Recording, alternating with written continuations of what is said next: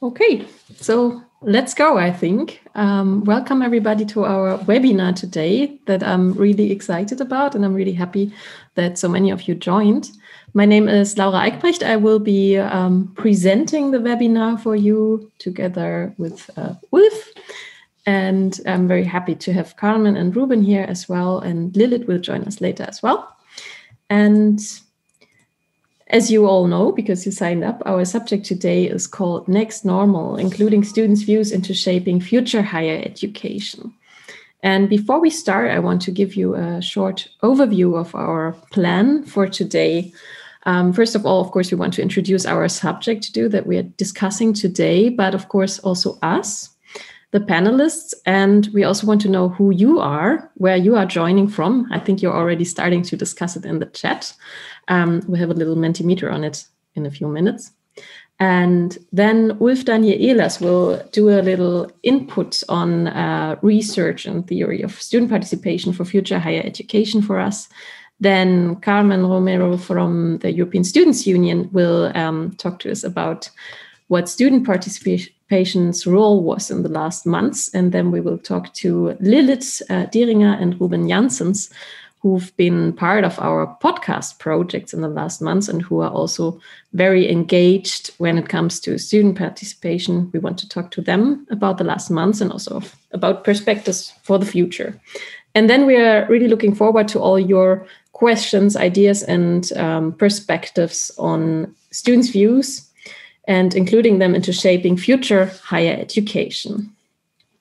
So I think the term new normal and also the next step, next normal, is one that we're debating a lot today. But what does it actually mean and where are we right now? Apparently there's a new normal, which means that in the last months, higher education has changed so quickly.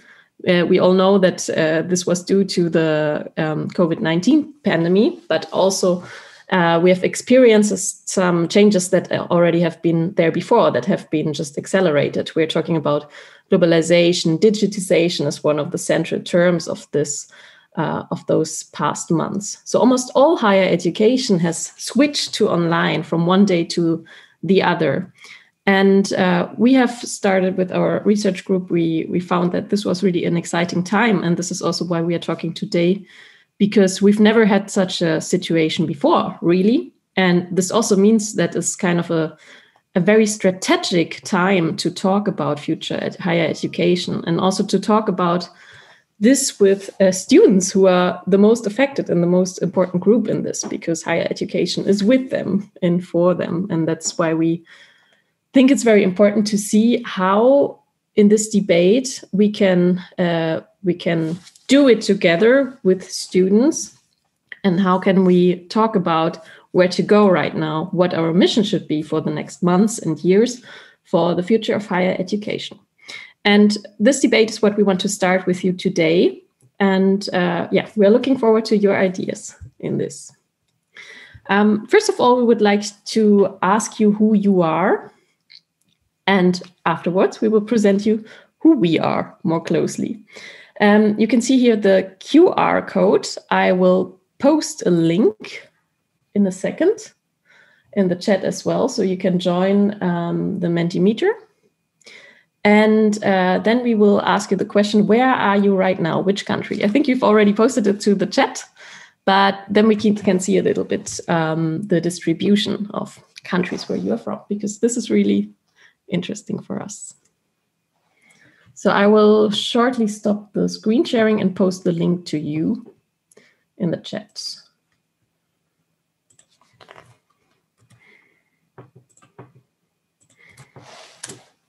Here we go. It works. Nice. Yes, people are joining already, and I will share now the Mentimeter so you can see what's happening. Does it work? You see Hungary, Romania with me?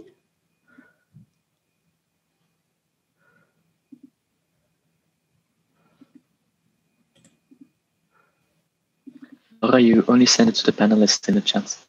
Ah, okay. I'm sorry. Thanks for letting me know. So Now I think it should be working for everybody. So you can use this link, or you can go to menti.com and use the code which is displayed in the screen that I'm sharing right now. So the bigger the word, the more people type the word. So now we have most people joining from Romania right now.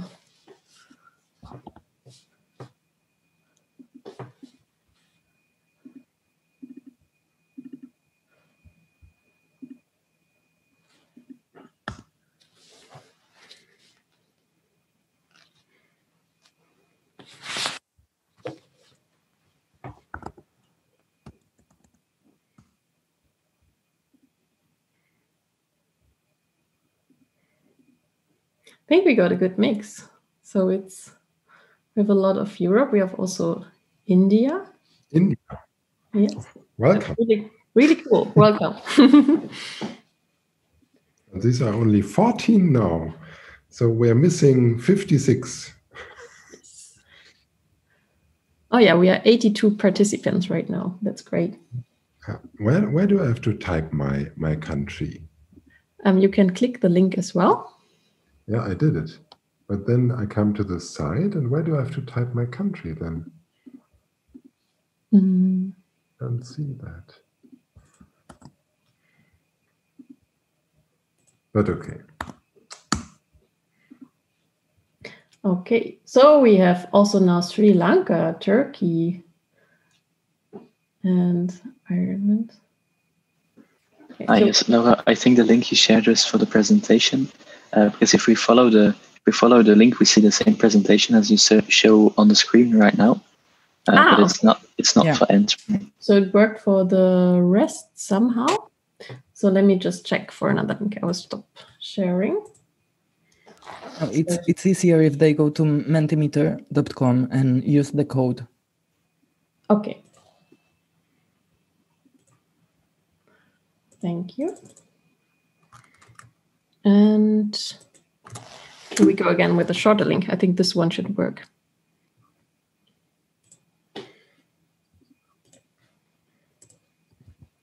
Okay. So I will share again, and then I think we will move to the next question. And you can stick with the link. It will be the same. Oh, we also have somebody from Mexico joining us, Serbia, England, Lithuania, UK. That's really great. So I'm really happy that we have such a spread and colorful audience, let's call it like that. Germany, Ulf, I think you made it. Taiwan, Portugal. Thanks everybody for joining. Okay. So we will have you can still type because we can have a look at it later again as well. So I will shortly go to the next question,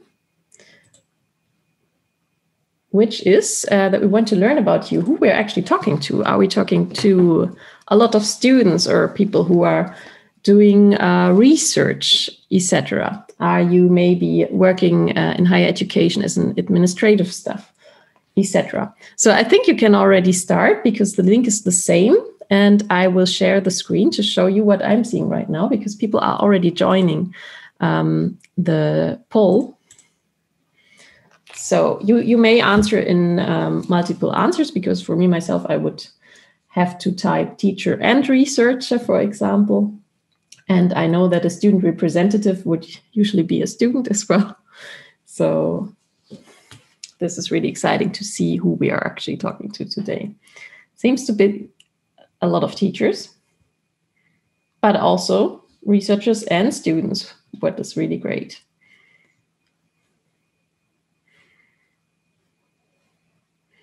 So we have 32 persons joining.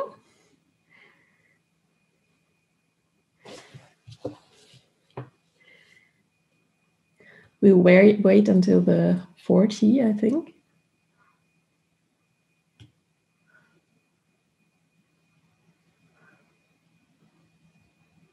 Okay. So most of all, we have teachers And yes, we have some from the student sides. For the other, actually, if it would be interesting for us, you may type in the chat what your profession is for those who chose other, because that's always very interesting. Okay, so thank you very much for joining this survey. I will go back to our slides, and I'm very happy that now we know a bit more about who we are talking to. And now, of course, you should know who you are talking to. So sharing this screen, you should see my presentation. And so Ulf, I think we can introduce ourselves as today's presenters of it. Maybe I can present you also, just to give you a little rest. So you are actually moderated today by Laura Eichbrecht. She's an academic researcher from the Baden-Württemberg Cooperative State University in Germany, in the southwest of Germany. It's the biggest university in the southwest of Germany. And I am Ulf Ehlers, and we are together with some other people, our team, forming the Next Education Working Group, and we're taking care of research subjects in the field of digital transformation of educational institutions and of educational processes. And we do a lot of work on future skills. I will introduce some of them later, and very happy to be with you today. Back to you. Thank you very much for the introduction. So yeah, we're happy that Ulf and me from our research team, that we're working on the future of higher education to have this webinar today, because of course this is a very exciting time for us. But as important is to present our panelists shortly to you. We will have more information from them later, but first of all, I want to welcome Carmen Romero today, who is the membership coordinator of the European Students' Union and herself student in political science in Belgium right now, but you're from Spain, and really busy with student representation and doing inclusive student representation, also for an active citizenship. And it's great that you're here. Welcome. Thank you. Then we have Lilith, who will shortly join us. Always very tight schedule, because Lilith is also a student. She was also part of our podcast series that we will present to you later. And she is engaged in the official student initiative Digital Changemaker, that do with digitization of higher education and its potential. So a very exciting time right now. And also in lots of other initiatives that she will maybe talk to you about later. So for later, welcome Lilith. And then I'm also very happy to welcome Ruben Janssens, who I also know because he was part of our podcast project NextNormal for one of the episodes on Belgium. And he's a representative for at the European Students' Union for the VWS, the Vlaamse Vereniging van Studenten, and also a student in Ghent. And I'm really happy that you're joining us today. Welcome, Ruben. Thank you very much. One thing I forgot to say actually is that Laura is actually the face behind all the podcasts we are doing. So have a look at her when you think about our podcasts. That's who's behind not the camera, but behind the microphone. I'm also very happy to have you all with us. Okay. So, of course, we are excited to hear more from all of you, from all our panelists later. But we'll start with a part from you, Ulf, perspectives from research on student participation. The floor is yours. Okay, thank you very much. That's super that you introduce it like that. Actually, I'm just starting my timer. I give myself 10 minutes, which is not so easy for me. I love to talk about this. Student engagement is really a big topic and can be seen from so many different angles. And student participation is a bit the same, but maybe also a bit different.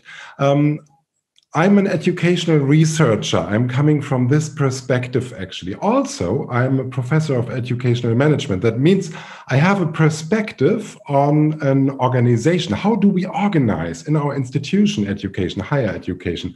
That's a different question than an educational researcher, an educational scientist would have per se. Next slide, please.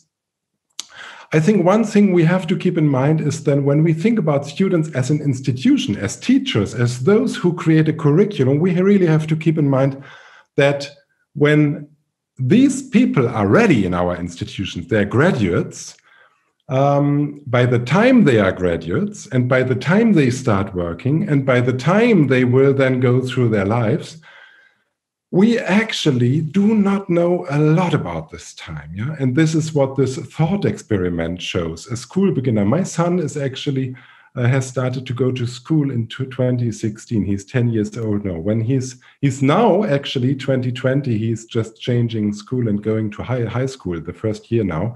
When he's graduating from high school, it will be 2028 and so on and so on. And when he's receiving his master and starting to work, if he's going to university, then it will be 2033. And if you think back 15 years, or if you first think ahead 15 years, it's 2033, or let's say 13 years ahead.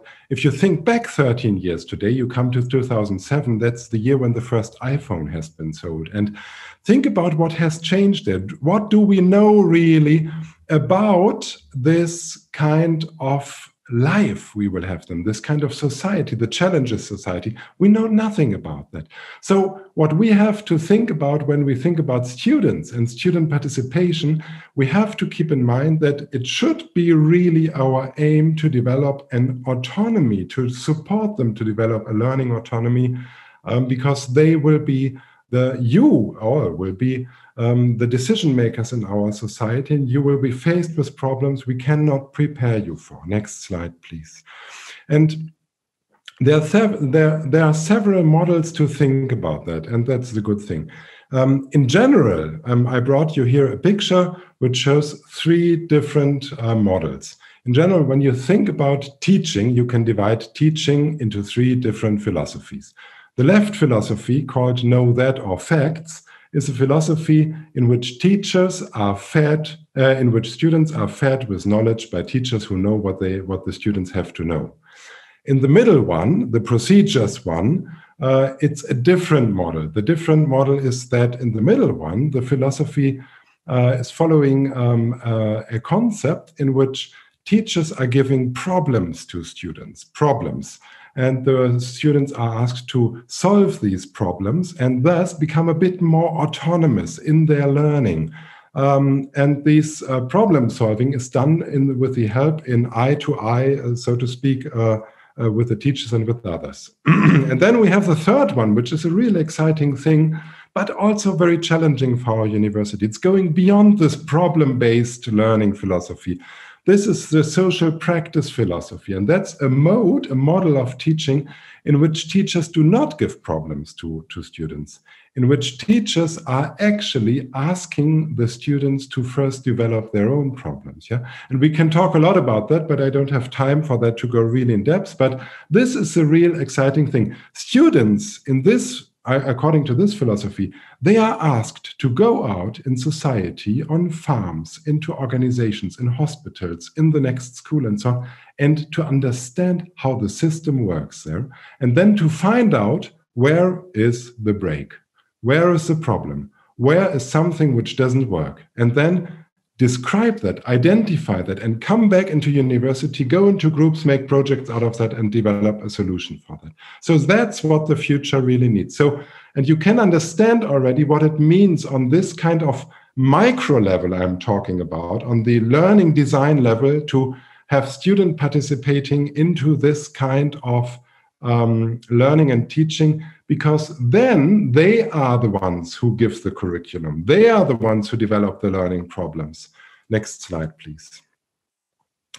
Another model which we have developed already some years ago, which is now becoming more and more popular, is the model of open educational practice.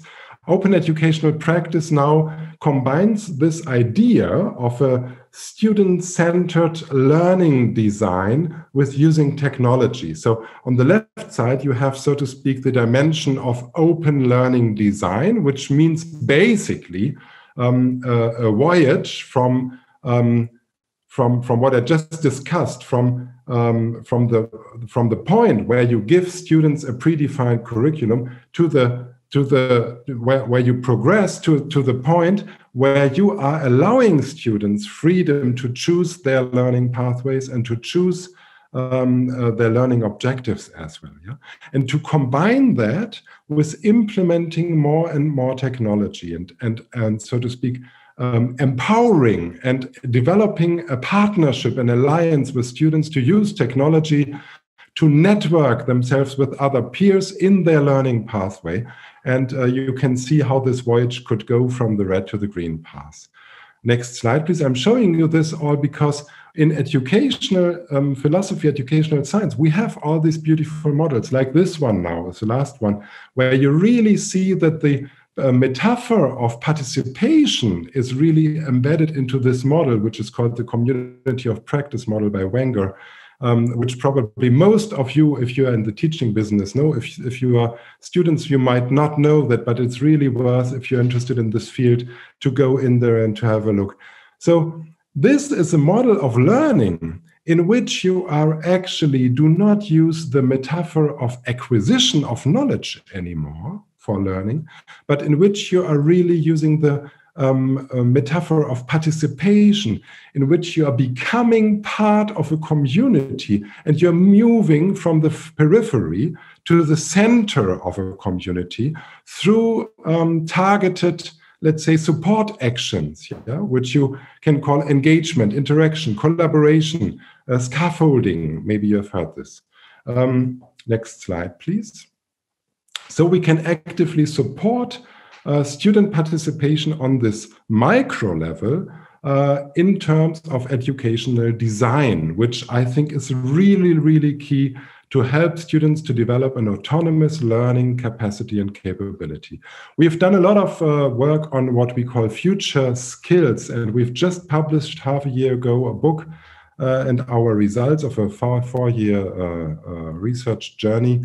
And we published 17 different future skills profiles. That's what we call them. I won't go into details here. You can download them all open and free of cost, open access and free of cost. But what we found is that this issue of self-organization and autonomy is one of three key issues for future skills of future graduates. Next slide, please. You can go here to our website. We developed a skill finder, where you can click on each skill and find the definition and what is it entailing. Next slide, please. And as I said, I talked about different levels of participation. As an educational scientist and as a teacher, I'm interested in this micro level, on the classroom floor, so to speak, to work with students. Then we can also think about participation on a meso level. That means, how do we involve students actually into our organization, into our institution?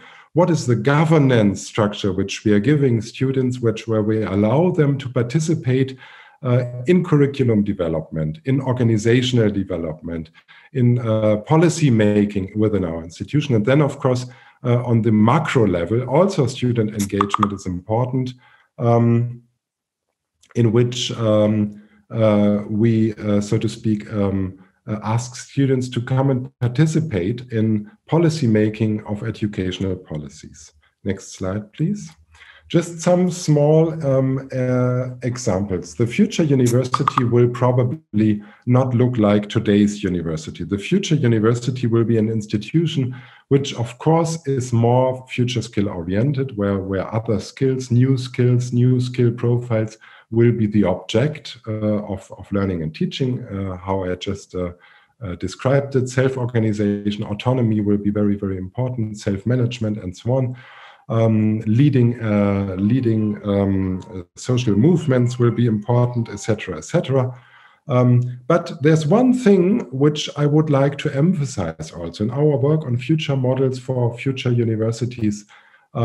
we also saw that our experts, which we asked in Delphi studies, they were expressing that probably the future university, the future study pathway will not be a one institutional pathway where you study and start in institution one and then you finish in institution one, but probably which will be rather a journey through a longer time through several institutions where the learning from one institution is recognized mutually from the other institution. So, and that means basically we really need to see that students will become more and more, and will be allowed actually more and more autonomy, not just in the curriculum and the learning objectives in classroom, but also in the institutional setting which they are choosing.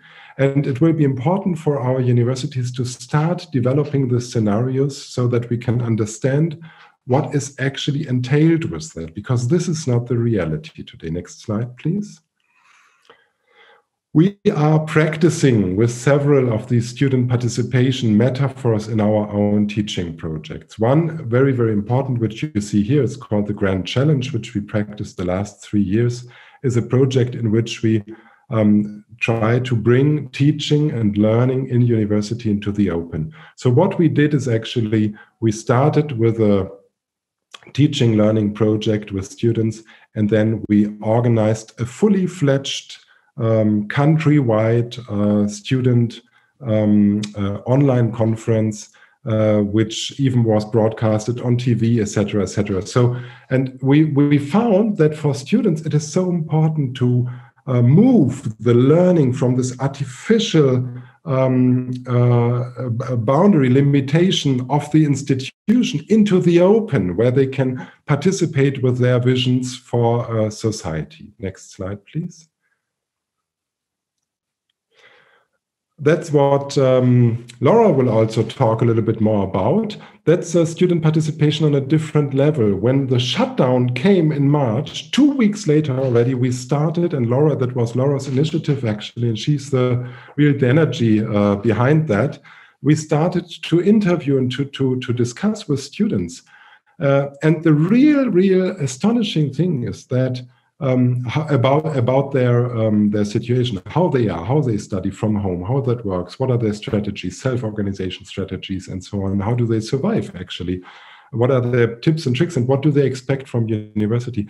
But what the real issue is really that this kind of project was gaining so much media attention because not just us as teachers, but also societal stakeholders were wondering, how is the situation actually for our learners, and how can we learn about that? How can we listen to them in order to be informed how we can create solutions for this difficult shutdown online digital time? Next slide, please. You can download what I said about the future skills here on nextskills.org. There are several videos and open access publications. Next slide, please. And I think that's already the last slide. And maybe, Laura, you want to tell us a little bit about our newest kid on the block. That's the newest EU project we just won together with the European Students' Union and others, which will start soon. But what is it about? Yes, what is it about? It's called Inclusive PHE for the professional higher education. And I'm really excited about it, that we're part of it. The acronym stands for Inclusive Engagement of Non-Traditional Students in Professional Higher Education. It's a 3-year project with 7 project partners, amongst them also the European Students' Union, I'm pretty sure. And it's coordinated by Mondragon University in Spain. And the aim is to create a more inclusive environment and professional higher education institution. But this is done by more students participating actually in higher education. That means that they are represented on all levels of the experience of being a student at a higher education institution. What is lying below it is that professional higher education institutions attract a more diverse audience or more diverse student body with more non-traditional students. For example, adult learners, lifelong learners, students with kids, students with a background of migration, students with disabilities, etc.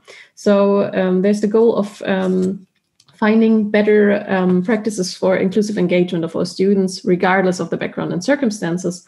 And the goal is also to develop means to improve it. So we're really happy to be part of this project. Ulf, there's a question for you. Maybe you can, you want to shortly answer it. It's before we move on. It's from Thomas Richter, and I will just read it. Ulf, don't you still need to teach basics before the students can even identify and describe problems they may solve in future further steps? I think it's 3 education models. Yeah, thanks, Thomas. Thank you for the question. I think you're right. I'm thinking about this like a funnel or like a progression scale. When students arrive, they are usually from school, for bachelor, for example, they're usually not socialized in a free environment, an open environment, in a curious environment, but they are socialized in an environment in school where it counts to learn by heart and then write that down and test. So that's true. We have to take them and on this journey of progression, of enlarging autonomy. But I think that this, of course, can done from the beginning, but with a bit more guidance, for sure. Thank you. Yeah. Okay, so I will quickly move on with shortly presenting those podcast series that we are talking about all the time. That we also have some very important people for this podcast project here, all of you, Ruben, Lilith, and Carmen. So why we started the podcast, we already said it was important in this very special situation for us to ask actually how are students doing and how are they coping and how are they actually managing this totally different situation of studying for them. And how do they experience the recent situation and what are their needs and what can higher education institutions actually learn from it? Because there were a lot of decisions taken, but not in all of them students' views were included. So we have 2 podcast series. We actually started the first one in German, Studium im Shutdown, Wir studieren zu Hause. We started it in the beginning of April, so really some weeks after our German university shutdown started, but I think it was about the same date for most countries, actually. We've released 16 episodes so far, and in this podcast, we normally talk to individual students about their study experiences and how they are coping with the recent situation and what could be done to improve it. We decided in summer that we want to take as well a more European perspective because we are also working and moving so much in the European context, and it's also for our higher education, it's a context that is very important, no matter where you study and in what institution. And we're really happy that we could gain the European Students' Union as a partner for this. Carmen is helping us a lot to find students from all over Europe who are mostly also student representatives in a national student union. And we've done 5 episodes so far, but more are up to follow. And we're doing group interviews with students always from one European member state. And the focus is more on developing visions for the future of higher education. So it's a more visionary approach. Both podcast series are still out there, and of course you can listen to them, and we are happy if you do so. And we are also very happy of students who are interested in it. And we're also analyzing it as part of some research that we're actually doing, also taking into account students' views on the recent situation. And I won't talk about it a lot. There's a lot of stuff that we could talk about, like how are things changing, in what dimensions, what are student self-study strategies. This is a very important subject right now. But also, what about the course digital social presence? Is there a solution of finding ways to avoid isolation when studying at home, etc. So there's a lot of very important subjects that we collect views in the podcast. And some central findings is that students are actually able to master Studium im Shutdown with self-organization and self-learning competences. But of course, this is not true for everyone. And that's also what we hear about in the podcast, that of course there are major challenges to face One of them is the cause of social presence, of not feeling alone when studying online. And that's also something where we're still looking for good solutions. Students are also not appreciating when there's only like lectures or only one form of education, but they're asking for rich learning scenarios. And also we hear a lot that there shouldn't be, there's no way back to the old normal as it was before. But for the next normal, we have to check what went well and what totally did not go well. And how can we include students' views in this? This is very important, that most students say, okay, you have to, when you plan on the future, you should really look for the experiences and include students' views in this. And I think for this, it will be very interesting to hear Carmen Romero, who, as I already said, helps us with the podcast, but who is also the membership coordinator at the European Students' Union. So you're in touch with so many student unions all over Europe, and I'm excited to hear a bit about what role they took, what student representation did in the last months, and what are the central potentials and challenges for the future. So the floor is yours. Thank you a lot. I'm really enjoying your presentations. Well, first of all, I would like to thank you for inviting us to participate in this webinar, and of course for involving us in such a wonderful project where students are being asked fundamental questions and they are able to raise their voices and share their concerns and opinions. All of us are living turbulent times, from students and youngsters to the elderly, as well as women, migrants, and unfortunately alone, etc. This crisis is worsening the inequalities that already existed in our societies, and many governments have used this health global crisis as an excuse to breach civil rights.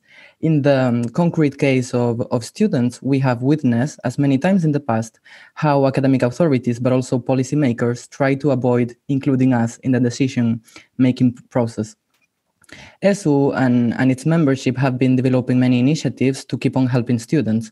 Some of our member unions, for example, FEF in Belgium, sent a survey to the French-speaking students that had thousands of answers in just a couple of days, asking them basic things related to their necessities and challenges that came along with studying from home.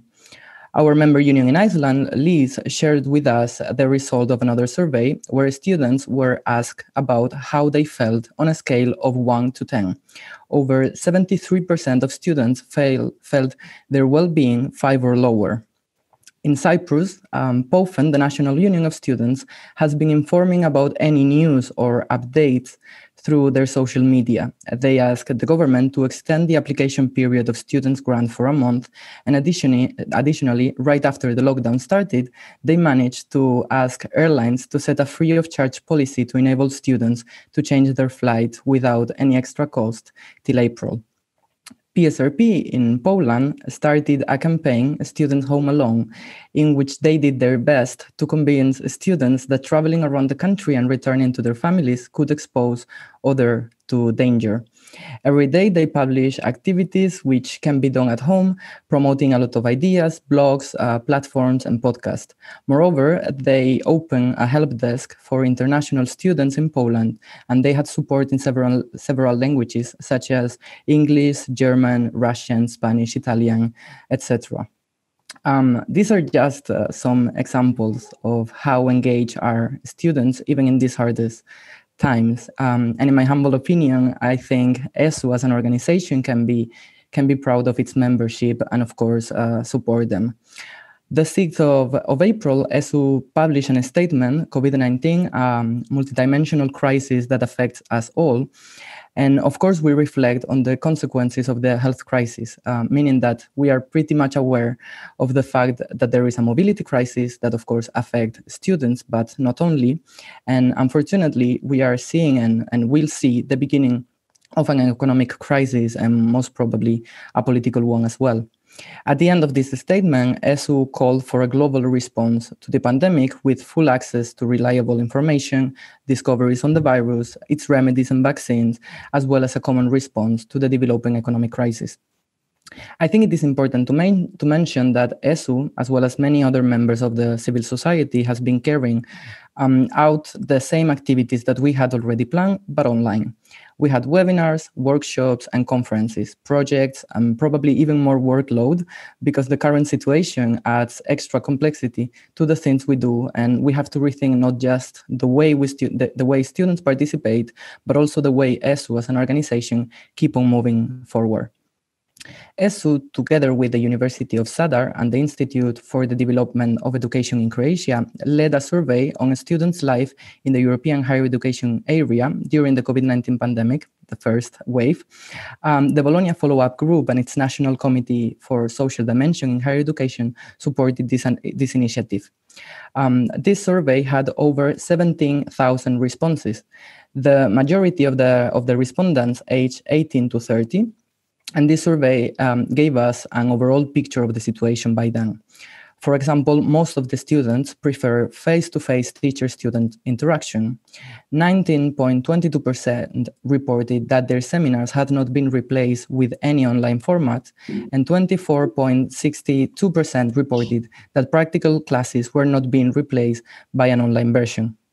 Regarding the workload, almost 50% of the responses stated that it was larger than before on-site classes were canceled. The situation for those who were working or were planning to work changed as well. 28.90% lost their job temporarily, 12.20% lost their job permanently, and 9% had a salary cut. With regard to tuition fees and scholarships, 75% replied that the fee payment has remained the same, and just the 13% answer that their higher education institution had introduced flexible ways of paying fees during that term.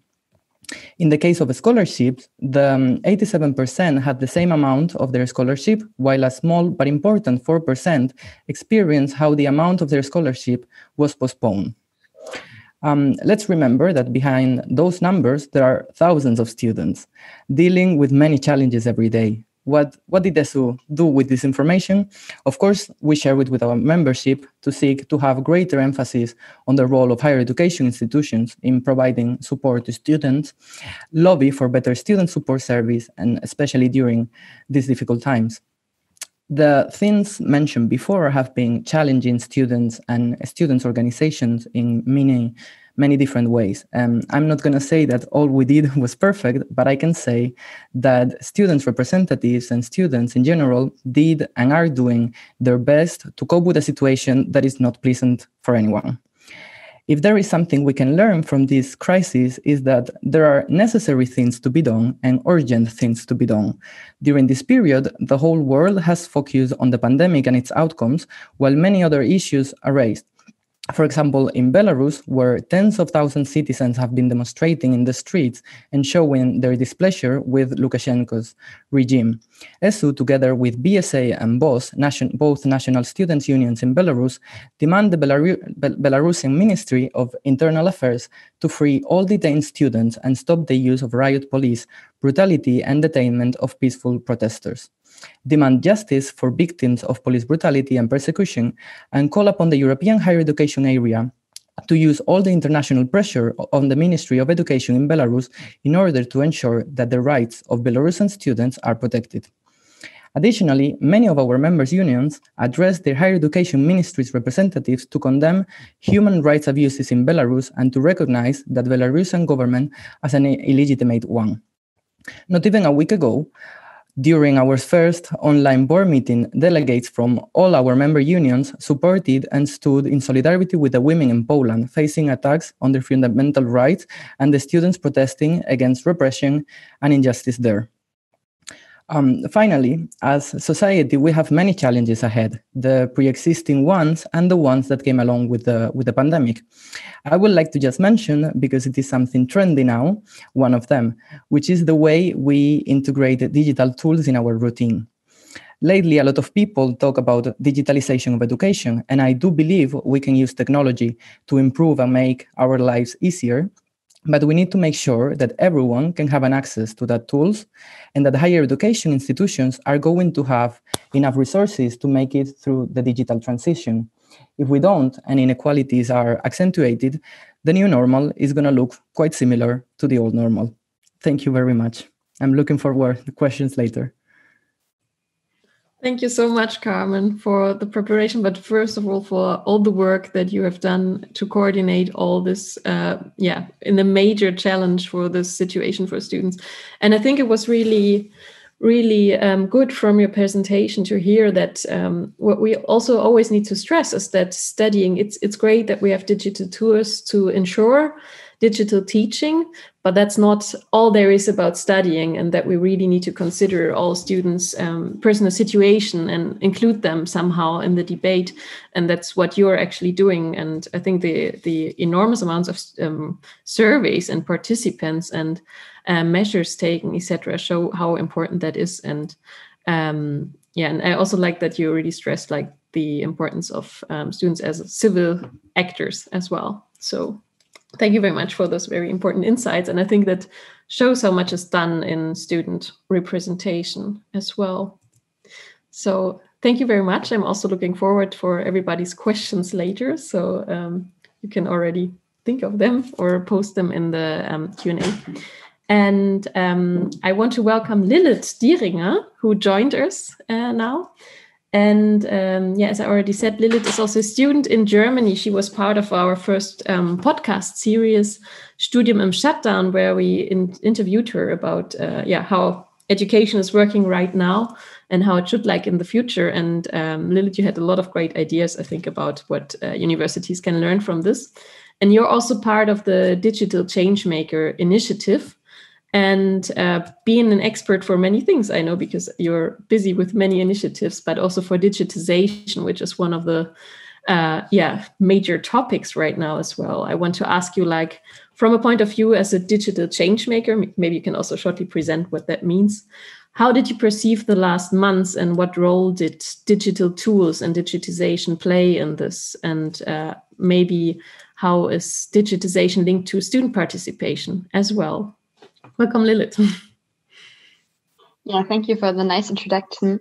In general, maybe first of all, what is a digital change maker? I think like everyone can be a digital change maker, but the term in which like is used in my context is kind of group initiative that is based on the HFD, Hochschulforum für Digitalisierung.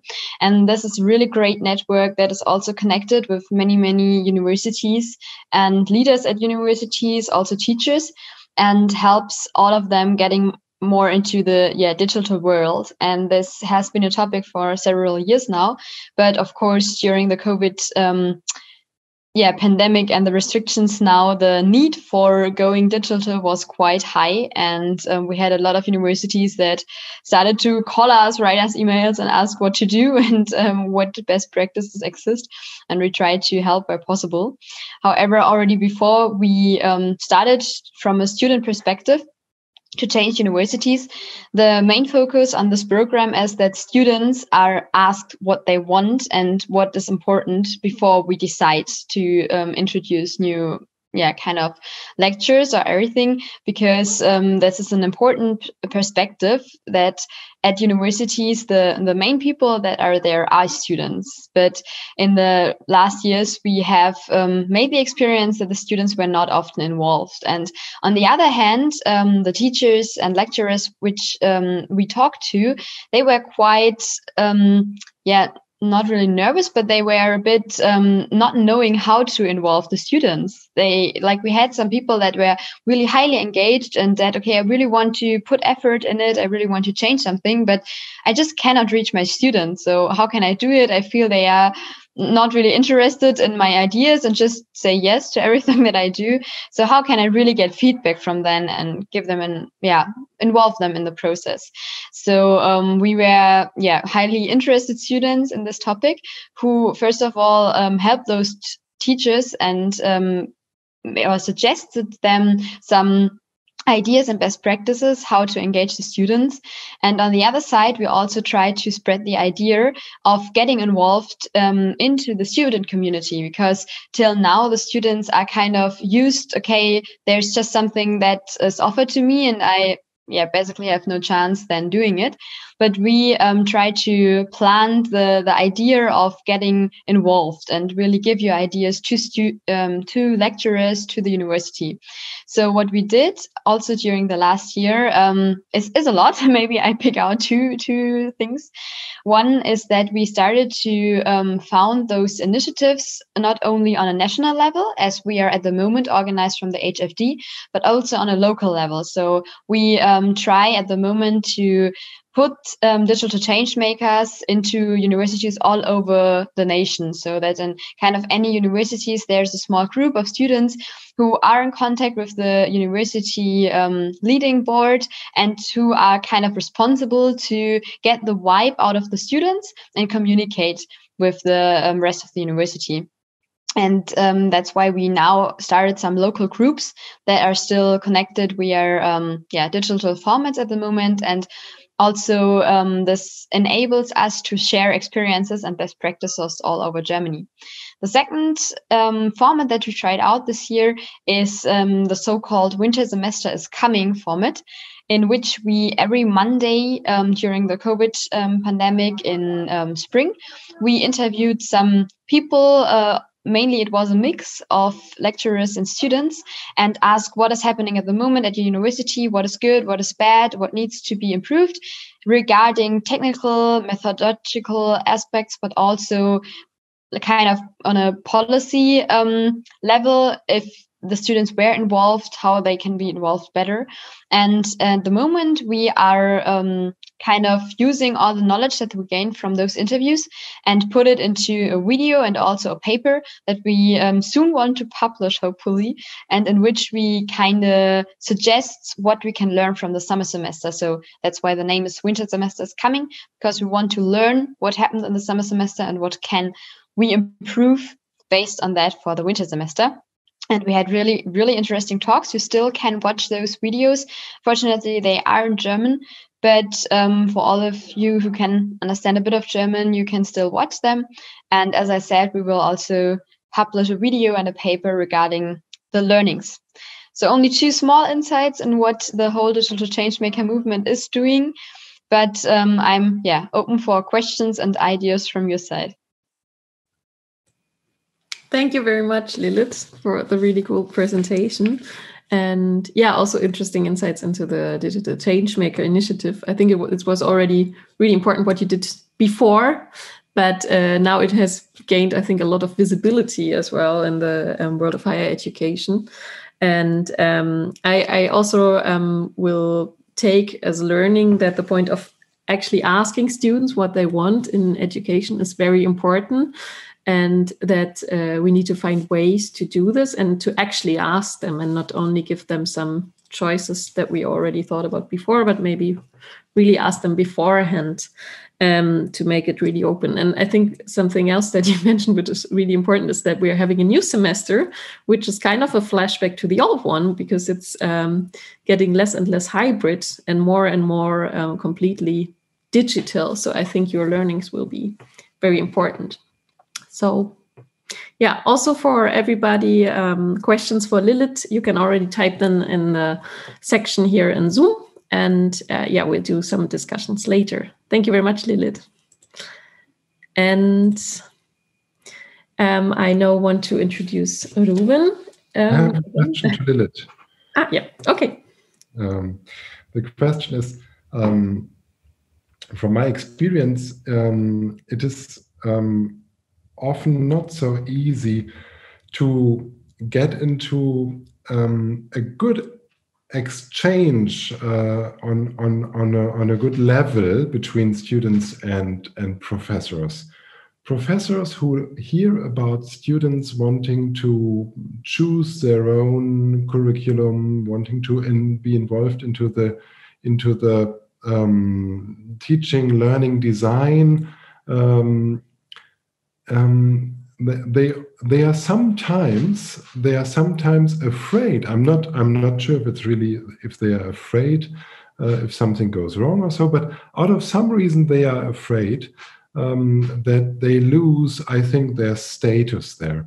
And on the other hand, I think it's the only way to really get into a partnership between students, and a real partnership between students and teachers, if we break this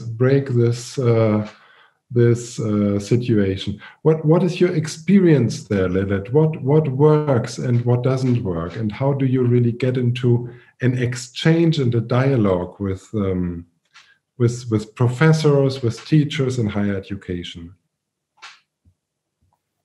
I mean, that's a really important point, and I would say that the basic is that break kind of the barrier between the one who teaches and the one who is taught, because at the end we are both teaching each other, kind of, because I think that everyone can learn something from everyone, and it's not basically the only one person who has knowledge and spread it into the heads of the students, but also the students might have knowledge that the younger generation has, and ideas how they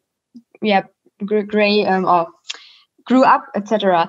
So this is a really important point, that you maybe step back and understand that it's more like we learn together and we try to have a good and effective time, and it's interesting to discuss with the students and to get their way of or to understand their way, how they understand it. So it always should be my approach to say, okay, my goal is that they have fun learning and that they really are interested and motivated. So in the end, every student and every teacher kind of is individual, and there are formats who fit for the ones and to don't fit for the others. So it's also, I would say, don't be dismotivated if you start to try something out and this just fails, because I mean, still from the fail you can learn, and it's not guaranteed that a best practice that works at one university or one class works in the other the same way. So just to be open, and as you said, ask the students. So possible things is that you start for a small lecture with an idea, and then you immediately try to get feedback at the second lecture, because then you are kind of agile and you are not saying, okay, I have now perfect idea for the whole semester and I will do it from 0 to 10 till the last, and then in the end I give them a feedback form, and then it's kind of, okay, it was the last class and then they were the exam. It does not really help a lot. So that's what I would suggest, to have maybe small ideas, try to implement them, get immediately feedback, and try to still be flexible, because everyone is individual in the end. Thanks a lot. You're welcome. Thank you very much for this interesting answer. Very important. So again, Ruben, welcome here. I already introduced you a little bit before. I didn't say what you're studying actually. It's computer science engineering at the University of Ghent in Belgium. And you're being a student, but you're also much more, amongst them student representatives at the VWS, the Vlaamse Vereniging van Studenten, and in this also a representative at the European Students' Union. So for me, since you're busy on so many levels, be it national, local, and Europe-wide, how did you perceive the last months from those different points of view? Yes, thank you, Laura. Thank you for the great introduction. Well, of course, student representation was very needed, but also very difficult in the last bit more than half a year. We've been in this situation now. We have an expression in Belgium, in Dutch, that says you have to row with the paddles that you have. So it basically means you have to, make do with the tools that you have. One of the students, when I asked her her input on how she experienced the past months, she said, well, we had to row without paddles. I think that's maybe one perspective, but it's been a bit difficult. Let me talk a bit about the different levels that we have. Of course, what's been talked about right now a lot is the micro level within one course, and we have a lot of student representation within certain courses and within certain programs as well. We talk also about student participation at the level of a university, at the level of the national level, or for us it's Flanders, and the European level. But basically everywhere we have two tasks as student representatives. We reach out to students to know what they want and to know what their challenges are, and we reach out to the university management or the professors and so on. And that's the same in all these areas. And in both of those areas, we've seen some problems. On one side, reaching the students, it's difficult to continue reaching students, because obviously normally as student representatives, we're students too. We meet students, we are able to talk to people, we are in classes together most of the time. So that's a difficult situation. There's a lot less social contact, and some people are still in contact with each other, but some other people also get more and more isolated, which is a problem that we've seen, and that also has its ramifications in student representation. And it's something that student representatives always struggle with, of course, not just looking at courses or a policy from your own perspective, but taking into account those of others as well. And something else I heard about this from one of my fellow student representatives is that we've seen that the pandemic has had a toll on the mental health of students. And that's also the case with student representatives. And of course, everyone's capacity has been a bit lowered. It's been difficult for everybody. And then combining this with keeping studying from a distance and representing the students in a good way is sometimes a bit difficult. So that those are a few of those challenges. And on the other side as well, explaining what's happening to the students has been difficult too. And I think there's a shared responsibility on many levels there. And we've seen this a Belgian perspective, of course, that students and young people in general were a bit forgotten in the student representation and in the communication about the crisis. And that's a big problem. And we've seen that as well, it's always difficult for student representatives to reach all of the students. We don't have the reach of all students in one university, for example. And we've seen that the students expected a lot of us and a lot of the universities as well. And it's been difficult to explain all of the measurement, all of the rules that were taken, all of the changes that were happening, often because the rules were very confusing. Maybe that's just a bit of a Belgian thing as well. But we've seen that individual students start with petitions, for example, to ask for the government for more social support, for example, for students who have lost their student job. That's just one specific area, but we've seen a lot of these individual actions from student representatives, and it's been difficult because it's difficult, especially in the pandemic, to reach all of the students, to kind of have a unified voice here. However, I also have seen some positive things on this side. For example, my local student union started a survey very specifically about, do you have a place to study well? Because that's obviously one of the big problems that we've had, students who didn't have a good place to study, who had problems at home. And a lot of input was done here and was given here to the student union, and they did a lot of work on contacting people all over Flanders, to make sure that local city governments, for example, provided some study spaces. And then they created a website where students can find all these study spaces. So we really see this grassroots action to provide to each other these places to study, for example, and to provide these services.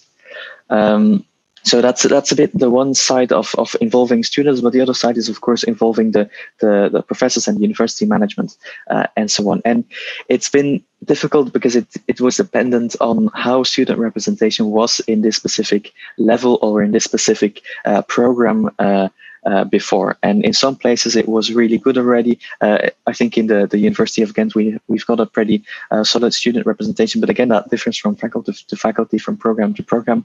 And in those where it went well, students were, I think, especially after a bit of time, very well involved. In others, it was kind of too difficult, because then we also needed to have the initial cost of setting up good student representation. And then I think some people may have done the shortcut of just kind of forgetting about student representation. And especially in the beginning, this was very difficult, of course, because everybody needed to make very quick changes. And then students were often forgotten in this path. Also at university levels, and one of the things that we've seen not only in Flanders, but I've seen in beyond Belgium as well, is that sometimes the media was informed of new actions that were taken by a university or by a government before the students, and that was something that's been frustrating everywhere. It's gotten a bit better over time, but it's always a challenge. But after a while, we've seen that teachers, especially professors, have been involving the students more and more. I think this has also been an opportunity to rethink how student participation works and to revalue the role of student representatives, even at the micro level. I think professors have seen now, because they've had to ask students, well, how do you want to do this digitally? And they now see, okay, well, we can continue involving the students. And I think that's a very good evolution in student representation. But however, as I said, the mental health impact has not only been on students, but also on professors. And of course, there's the situation where people are less open to input from students as well. But it's a bit of everything. Let me say a few things about the national level too. One of the difficulties in the policy making is that not all institutions were well, there was a lot of differences in Belgium. The institutions have a lot of freedom in how they conduct their education. And there was a lot of difficulty, so the Flemish role could not play as big of a role as maybe the national level did in other countries. But as students, we do have a national students union, of course, which is the Flemish Union of Students for people who don't speak Dutch. And they, because we had that one unified voice there at the national level, we were able to do to realize some things. And for example, there was an emergency decree from the government stipulating some changes in the educational policy to be able to cope with this fast situation. And one of the things was that student representatives had to be consulted at basically every step, which is of course it's a very formal and policy-wise accomplishment, but it's very important. But again, at this national level, explaining what's happening to students has been a difficult thing. And lastly, because you asked about the European level as well, this is of course difficult because there's not too much responsibility for well, there's a lot of responsibilities for education at the European level, but a lot of things of course still happen at the national or at the institutional level. But I think one of the big differences is that at the European level, we are more accustomed to meeting each other online and to using these digital means. And I think that we've seen that in being able to switch very quickly to webinar formats, because basically we already had experience with it from before. Because I remember still in March, very quickly after the lockdowns were happening, the European Commission organized together with the European Students' Union and the Erasmus Students Network a webinar about the situation of exchange students throughout Europe.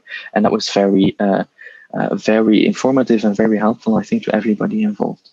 And this forum of a European Students' Union has also been very useful for students to exchange just the situations and get a bit of inspiration, because everybody has their own style of doing student representation as well. We've talked about the civic engagement of student representatives too, and it's a situation that's very different, of course, all throughout Europe. And I think we were able to get some inspiration from each other as well. I can talk a lot more, actually say a lot more things also about how exactly digital education can change, but I think maybe we'll see what kind of questions there are, and I'll happily answer some of them. Thank you so much, Ruben, for all the input. And I think, as you said, that it's really inspiring to listen to each other and to exchange. And I think we all got a lot of inspiration from what you just said. And as you also heard, that there was a very interesting situation for student representation. There was more responsibility, maybe, more visibility, and maybe sometimes a lot of responsibility, and patterns between teachers and learners and student representatives changed, I guess, in this way. And what you also said, it's important to not lose track of students that who are hard to reach right now, and also saying things about that there are issues that are hard to deal with right now, like mental health issues, etc. And I think it's very important to keep in mind also in a situation where decisions are taken quickly. It's also important to take a step back and to reflect for the future about those decisions. Thank you very much.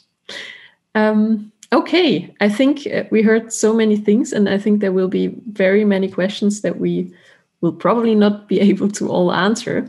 So I think we can start right now with a question to Lilith.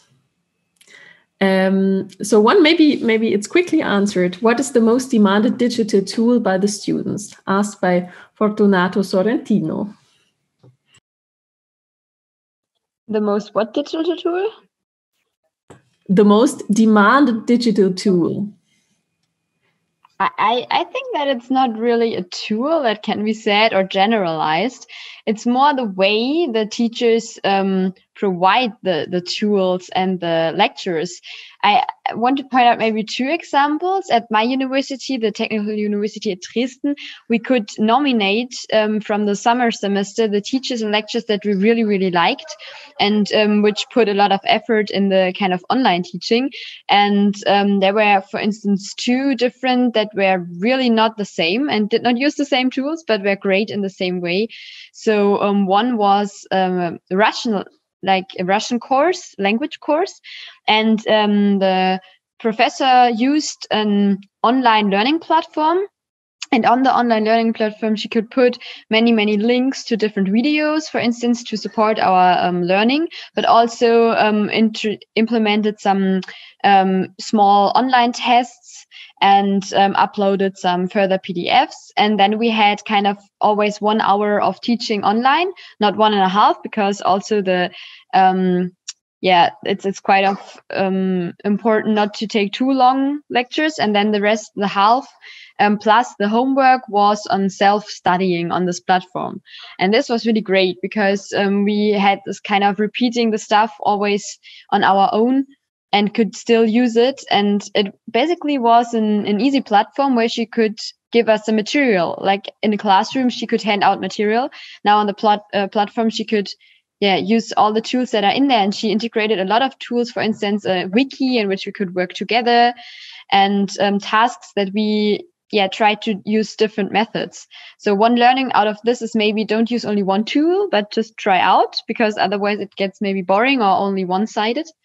And another example was that we had a professor who only uploaded some videos. And during the videos, there were some questions that you had to answer before you could go on watching the videos. And this also was a great way to get the students involved and get them, it was a law course, get them really look into the law, because you really had to put out your law book for answering questions. So it was kind of interactive and really nice as well. So I would say it really depends on content, but in general, try out different tools so that it does not get boring, and always be open for the feedback of your students, what they say. If they say we just cannot use this tool anymore at all, it's kind of not helpful for us, then try to find another one. Thank you, Lilith. There's another question for you, but I think you can have a look at it. I think you can also see the Q&A as well. And I have a question from Lieve van den Brande to the students. Which means Carmen, Ruben, and Lilith. Do you have the feeling that due to COVID-19, the digital learning is being enhanced and stimulated with innovative teaching strategies? Or do you see more emergency teaching situations going back to older teaching strategies? And what will be the impact of COVID-19 in this sense? I think there's a lot to say about this. So I don't know what to start. Maybe Ruben, you have something to say on this? Or Carmen? Well, I think there's quite a few things to say about this. Of course, the situation is different for different courses and different professors. There's not one answer to give to this, and both things that are mentioned, both innovative digital tools and just completely reverting to old teaching strategies, both of those happened. We saw the same as well when the lockdown kind of ended around June, which is exam time for us, and also now in September, when it was also still kind of lockdown free, everything. That there were quite a few professors who made the choice, well, I want things to be as normal as possible. But that was definitely not the case everywhere. And we've seen especially quite some teachers who have embraced digital tools like well, one thing that was required at my university is lecture recordings. So every lecture that was still given it could be live streamed, but in case it was live streamed, it also had to be recorded. So students had to be able to watch it later again, because of course, it's just impossible to keep track of all personal situations at this time. But also some other things like self-tests online. In a lot of learning environments have this opportunity to have these kind of self-tests, and that's something that was really appreciated by students. So you be able to get feedback without having any scores attached to it necessarily. So there's been a lot of different digital education tools, but regarding more practical learning experiences and internship as well, well, there are replacement tasks for this, but we've seen that students don't really, well, they're not the same, and they can't replace the live alternative. So in these cases, we hope that we can return to as much as normal as possible. But for more theoretical courses, we've seen a lot of experimentation as well with more online courses like lecture recordings, short videos, self-tests, and so on. And these things are appreciated by students. So I think that's definitely something that can continue in the next normal. And maybe one thing to add to this is that students really had digital education and learning from a screen basically seems to be more tiring and more intensive than sitting in a live lecture. And even though maybe technically the workload was exactly the same, a lot of students reported that at least the perceived workload was a lot more when everything had to be digital. So I don't have the clear solution to this, but that's definitely something that has to be taken into account. And I hope to have given a bit of an answer to this question now. You have. Thank you very much. Somebody was. Yeah, can I add something? Yeah, like I'm gonna base this intervention in my very own opinion as a student as well. So during the first lockdown, I had several classes, and as Ruben said before, like there is not just an answer for this question. There are many answers, and there are many variables, and I do think it depends a lot on the professors. Like, if they are able to adapt the situation, and we have also to acknowledge that professors are doing exactly like basically they are not just giving classes from home. They are giving classes from home in the middle of a pandemic, which is not easy as well. And of course they don't have enough tools or enough resources to be able to adapt from one day to another. So with my intervention, I don't mean to blame professors on the way that they were developing or carrying out their activities, their teaching activities, but it depends a lot on them. As it was also different in normal classes before, I think most of us can acknowledge that a professor can make a subject completely different than another professor. And the thing is like, I do think it is important to adapt, but it's also important to give them resources and to give them like to develop their skills on how to know to give classes from home. In one of the classes that I had during the lockdown, the first lockdown, most of students were not participating online. So out of maybe 50 students, we were in each of the classes 5 or 6, which for the ones that were in the classes, for me personally, it was amazing because the attention that we had from the professor, it was even better than in the class. We had debates, basically anyone could ask a question anytime that we wanted because we were just 5 or 6. But at the same time, for example, now I still have some classes and I have a subject that basically the professor is doing the same as if we were in the class. So basically it's like 2 hours talking about really deep concepts and broad questions that we are asked. And if it was already difficult to pay attention for 2 hours from the class, it's even more difficult to pay attention for 2 hours from my living room or from my room. So I do think in different kind of subjects, it's really needed to adapt the way that they are teaching. And something that I wanted to share also that it's funny because I'm Spanish. So I've seen a lot of memes from students in Spain comparing universities right now with platforms like Netflix or HBO, basically saying, yeah, well, for Netflix, 1 year, 20 euros, Spanish universities, 1 year, 1,000 euros. So I think this also somehow showcased the way that students are perceiving the way that they are learning and the way that teachers are teaching, because it's like really not something bi-directional, but also like one direction. So it's basically you are in front of the camera or you are in front of the computer and you're just listening, like watching a film or watching a series. And that shouldn't be the case. So a lot need to be done, for sure. And I do agree with all the things that Ruben was mentioning before as well. But as I was saying at the beginning, we cannot blame just teachers or professors because they were also not ready for what was going to happen. Yeah, maybe just let me add to that as well. You know, as professors, we are products of an academic academic career, which asks us to be good scientists, but we have never been learning how to teach. That's just the naked truth. Of course, that's not true for all of us, but for most of us, that's the case. And when we do normal lectures in the normal time, we can play with our personality, with our bodies, with our being there, our presence, yeah. But when we do online teaching, that's finished, basically, because we have black screens in front of us, and that's it.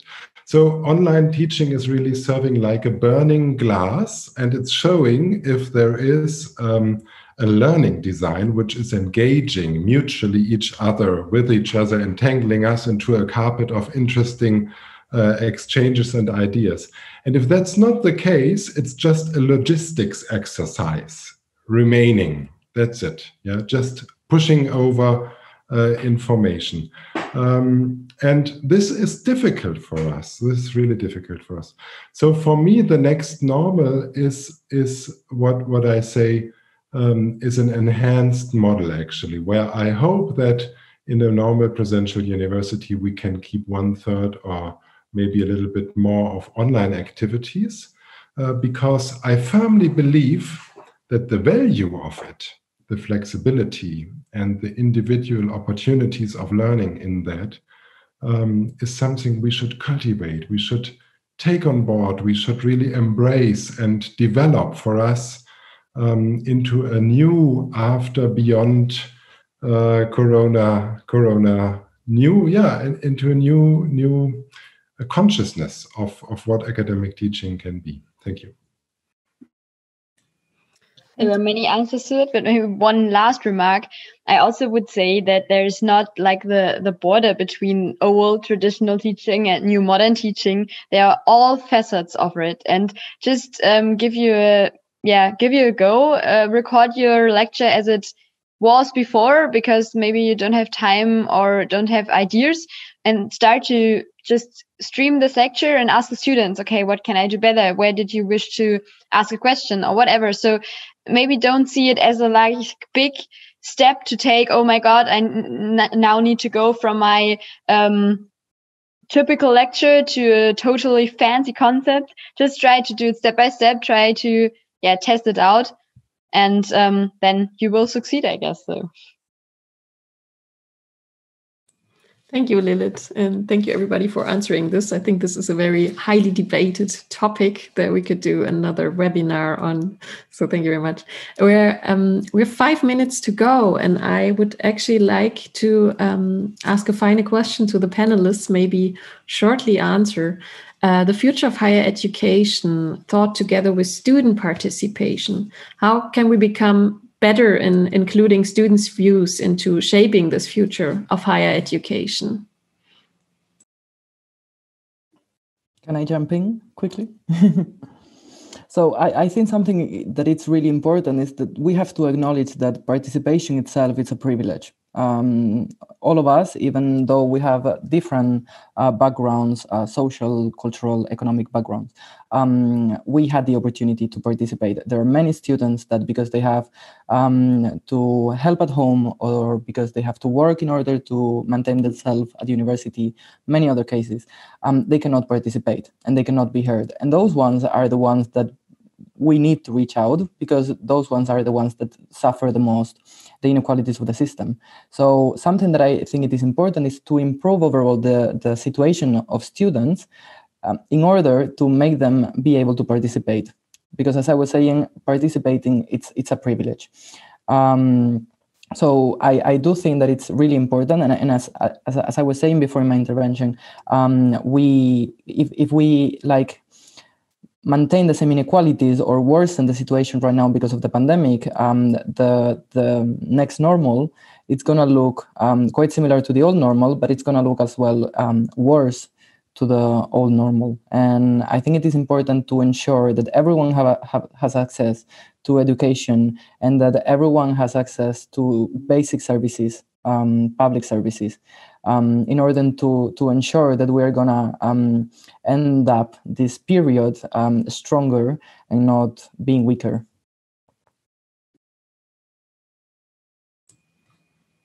Thank you so much.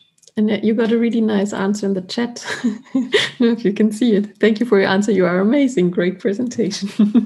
Somebody else wants to answer to the question of future higher education student participation.